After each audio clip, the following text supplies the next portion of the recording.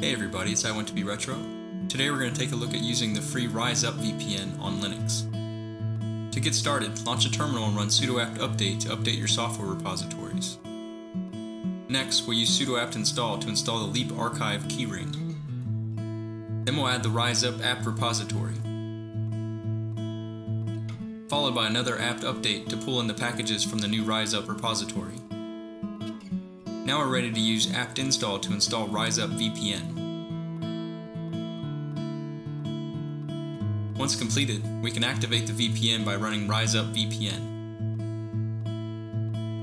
Once my VPN is connected, I'll open a web browser and navigate to whatsmyip.com. As we'll see, the VPN server that I connected to is located in Germany. Next, I'll navigate to speedtest.net and run a speed test to see what kind of upload and download speeds we're getting over the VPN. The VPN connection appears to be throttled at 15 megabits per second down and 5 megabits per second up. But keep in mind, this is a free VPN service.